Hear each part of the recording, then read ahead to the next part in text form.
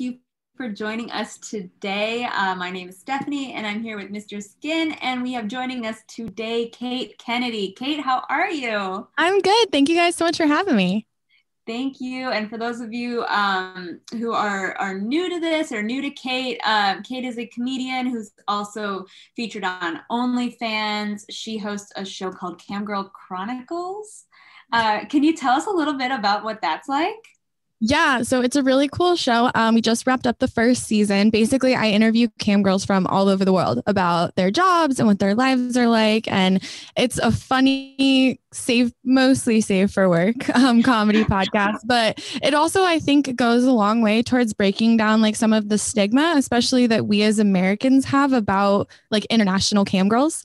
Even being a sex worker myself, when we first started doing this show, I was like, oh, they're from like Eastern Europe or like South America, like, are they okay? And like, I'm like embarrassed to say that I still had that kind of like stigma, and they're obviously wonderful. They're super, super funny, such sweet girls. I like want to go to Romania and hang out with all of them now. But it's been a great experience. Yeah, Kate, I was telling Stephanie before we came on that, so I've been going to AVN since since like 2000.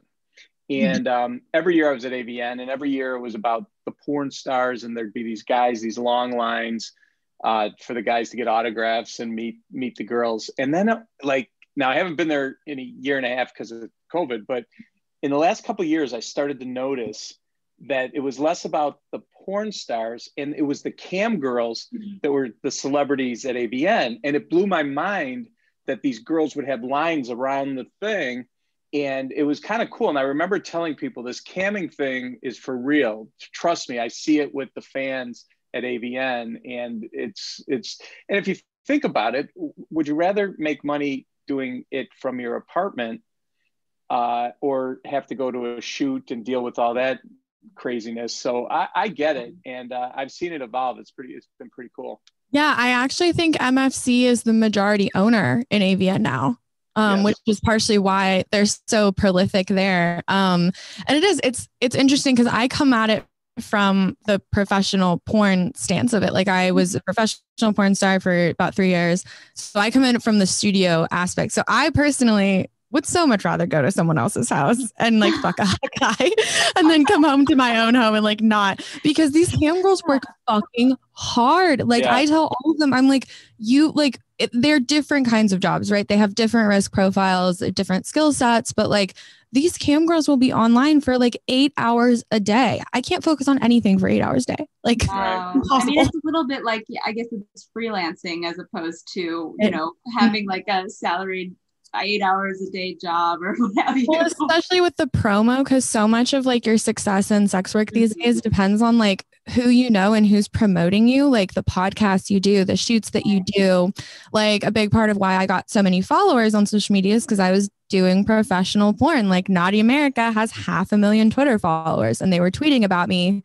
So I got their followers. So for these cam girls to really have to build up their brand from nothing to having a really like rabid following in many cases, like I admire the fuck out of that. These girls are like SEO champs, they're fucking branding machines, like they know their shit. I'm honestly like I look at them and I'm like, you guys could do, if I was in the position of starting my own business, I would hire cam girls. Yeah. Like literally no matter what it was, I would be like, you guys. They're the entrepreneurs of the internet for sure. Do you find that other cam girls have already have a background in porn, or do you find that you're talking to a lot of people that are trying it for the first time? I would say 90% of them do not have a background in professional porn. The actual professional porn, the professional porn world is very, very small. I mean, I would say that at a given time LA and Miami are the two kind of big hubs in the US. And I would say at any given time, there's less than maybe 200 performers working regularly. So you really, like when I was in, I knew everybody. There's just not that many people. I mean, we go bowling together. We had a bowling league and a karaoke night. Like, I mean, I'm glad you guys have fun. It's important to cut loose, relax.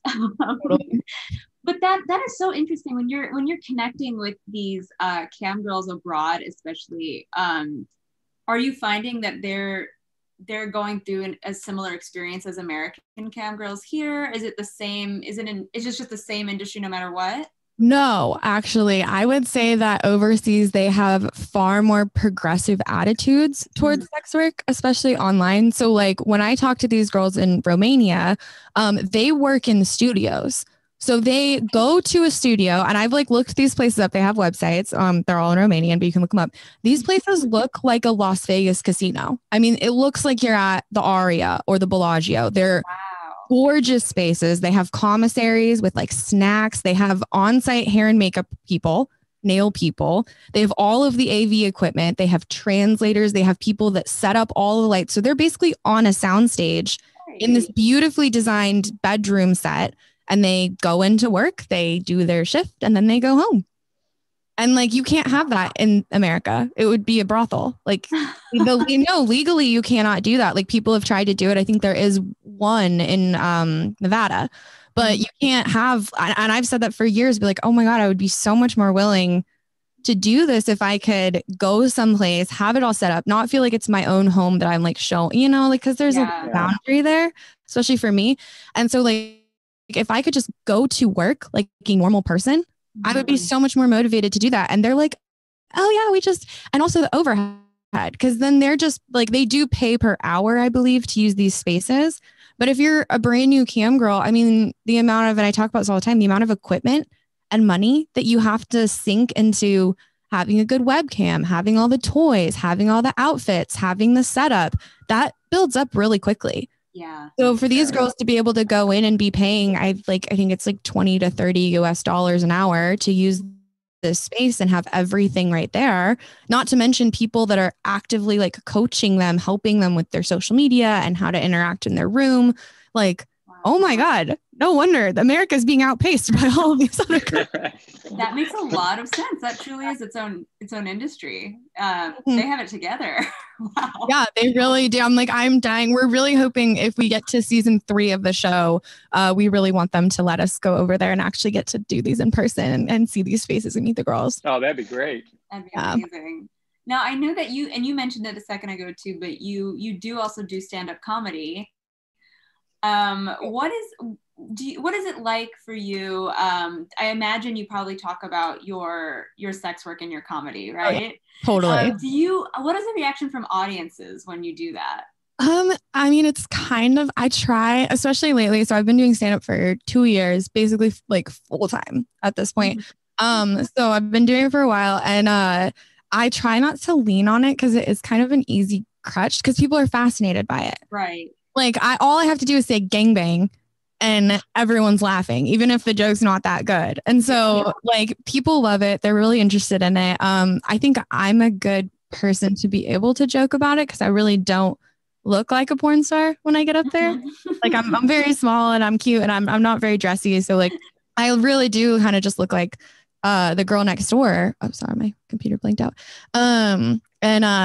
So yeah, I mean, they love it. Honestly, I've been in a rut trying to write more jokes about not porn stuff lately. It's hard. Stretch yourself. Yeah. It's really hard. I'm like, I know I can just be like, hey guys, you want to hear about the time I fisted my butthole, and everyone will laugh.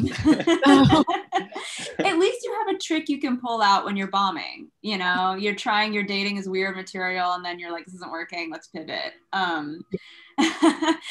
Speaking of pivoting, obviously at Mr. Skin, we focus on movie nudity, celebrity nudity. We wanted to ask you if you had a scene in a movie, a sex scene that you particularly love. Yes, I did. I emailed Deanna about it, but do you guys know it already? Or I do know what your answer is, and it surprised me, and I did rewatch the scene. I don't think Skin knows, though. No, let's hear it. My favorite sex scene in a movie is the factory sex scene in 8 Mile between Eminem and Brittany Murphy. It's also the first thing I ever like masturbated to. Like I saw that, and then I was thinking like when this movie came out, and I'm like, for sure this was a sexual awakening scene. Oh yeah, 1000%. I still think that scene is so hot. Like rest in peace, Brittany Murphy. But holy shit, that's so hot. It's like 2 minutes of Eminem sucking her face. It's I rewatched it, and I kind of forgot how I guess how attractive Brittany Murphy really was. I was like, she's supposed to look grimy and everything, but I'm like, oh, she was so beautiful. Well, it's also too, looking at it from a nudity standpoint, there really isn't nudity, it's really more the sexuality of it. Yeah, so it's that is true. It steamy. doesn't always have to be a lot of nudity to be a great sex scene. Yeah, there's a lot of the chemistry of it because he's kind of like grabbing her and like throwing her against, like there's just that like, oh, it's like really raw. And I personally find that so hot. Like, as someone that's seen a ton of porn, a lot of naked people, and like, give me Eminem in his like factory workout any day. Like, fuck yeah. Yeah, and I like that it's long too, because it gives you a lot to look at, to imagine. Like Skin said, you don't see a ton of skin, but you can kind of let your imagination run away with you after you watch that. Yeah, you know what that sex was like, and it was really good. Yeah, it was a very passionate scene. And I guess along those same lines, do you have any celebrity crushes? Oh man, celebrity crushes. It's weird now because like occasionally I run into these people around town, and so now I have to be like, like, did I say something nice about you? Like, hi, Bradley Cooper. How is TJ Maxx treating you today? I saw Bradley Cooper at TJ Maxx one time. It was weird. Wait, did you really? I did. Yeah. I mean, Hollywood's so funny because you just run into people like all the time. I guess I'm just surprised that he's at TJ Maxx, but I'm also very happy to hear he's a Maxinisto. Right. It's very weird. Like they're never like where you expect them to be. And I'm like very bad at recognizing people. So someone has to like elbow me and be like, that's Bradley Cooper. And I'm like, oh, okay. Oh man, current celebrity crushes. Like right now. I am blanking. I'm totally blanking right now. That's okay. I put you on the spot. I'll keep thinking about it. I might come back to it. I'm sorry. I half expected you to just say Eminem because we were just talking about Eminem is a long-standing one, honestly. Like, yes, Eminem is and I can't run into him because he lives in Detroit. So, there you go. Yeah. TJ Maxx, shout out to Detroit. What projects are you working on coming up that you could talk to us about? Oh my God. So many. I'm in like a very weird spot right now because things are starting to reopen. So I'm getting back to doing stand-up, but I'm also trying to use I'm trying to squeeze every last second out of this like pandemic lockdown while I'm still at home and have an excuse to not like be going out and doing stuff. I'm also co-hosting the other podcast, Two Girls, One Mic, which is really fun. That's a long running podcast. I've guested on it several times and then they needed a new co-host. So I jumped in and I'm taking on some more stuff as far as their social media and branding and the way we do the show. So that's a very fun show. You can find it at TGOM pod or Two Girls, One Mic anywhere. And we interview porn stars, scholars, academics, comedians, all about porn. And it's just a very fun conversational show. So that takes up a lot of my time. I'm currently pitching another new podcast to the network that currently produces Cam Girl. Hopefully we will start up on the second season of Cam Girl next month or in June. And where can people find Cam Girl? You can find it at camgirlpod.com. And there's links to anywhere you listen to podcasts on the website. It's for some reason, like Apple Podcasts and stuff doesn't like it when you search Cam Girl. It gets confusing. But if you go to camgirlpod.com, right on the very front page is the links to Spotify, iHeartRadio, Apple Podcasts, anywhere, that you listen to those. I'm currently I do OnlyFans, so that takes up a lot of my time, and I'm really I've been a little lazy in shooting content lately. I mean, how do you feel a pressure to do content a lot on OnlyFans? I mean, the platform rewards, it's kind of like TikTok. The platform rewards constant content, which can be hard. So, I mean, I have a backlog that I can work off of. Like I've aggregated every nude I've taken since I was basically 22. Wow. So I have a file of all of those. So, and every scene I shot. Anyone is looking for career advice. Keep your nudes. Get a hard drive. Back them up. I have mine like right up there. Because you want them in the future. And all of the scenes that I shot with people while I was performing, like content scenes. So I still have a ton of content. But I really am trying to. I feel like I actually wrote a joke about this. I feel like committing to regular social media features is just like growing up, instead of shit posting all the time. I agree with you. Yeah. I'm really trying to commit to doing like, okay, I'm going to do this on Mondays or this little video. I'm also working on some writing. So I'm hopefully going to be launching a Patreon pretty soon. Cause I also write. I'm working what kind of things do you write? Is it related? Yeah. So, I mean, I write a lot about my experiences. It's a lot of kind of creative nonfiction. I'm also working on a pilot right now. Eventually, I really want to get into TV writing is kind of my end goal with like comedy, podcast, everything. I'd really like to work in a writer's room. So I'm working on a pilot right now. I'm also just starting to work on a feature script. Oh my God, you are doing everything. I'm really trying to do everything. You are an entrepreneur in the making. Look at her. Well, it's great living here because I have so many like really talented, successful friends that do this as a living. And it's so wonderful for me. Like I very much grew up in a background that was not show business. It was nothing like this. And where I couldn't even say like, oh, I want to be a TV writer. I want to be a comedian like that. I would have gotten laughed at. Did you have a different goal in mind when you were growing up of who you wanted to be when you grew up? Oh yeah, totally. I mean, like, I think I secretly knew I wanted to be a comedian. Like I wanted to perform. I loved speaking. I've always loved public speaking since I was little bitty. I was like the kid in Catholic school that would like raise my hand to do the readings at church every week. Like I was dying to like be on the microphone. But I mean, I went to school, I went to undergrad for advertising, and strategic like brand management, digital brand management. There you go. That's why you're so good at branding yourself. I don't know if really is helpful. We can plug your Twitter and Instagram at the end of this here, or, we'll come to an end soon, but it is like, I was looking through your Twitter earlier and I was like, wow, she's her own business. This is, it's inspiring. Oh my God. Thank you. Cause I honestly, I always feel like I could be doing so much better. I do have, that's another thing I really want to write is that, when you get into this kind of work, like specifically online sex work, I guess there's really no one that tells you how to do this job. Like you can't major in this, so like, and there's so many aspects of what I learned in school that I use constantly. Like I make a content calendar every month of, hey, what holidays are coming up? What might be trending? Like, oh, it's the Oscars, or, oh, it's May Day or Easter or whatever. So that that you have this like themed content to put out. Yeah. So stuff like that. So I really want to write some articles for new girls or new performers about that. But yeah, so I had no idea. I mean, I wanted to go to art school. My parents were like, absolutely not. So I went into advertising because that seemed kind of creative. And then I hated advertising. I worked at like an ad firm. I hated it. I also studied art history. That didn't go anywhere. I have a degree in art history with focus in architectural history.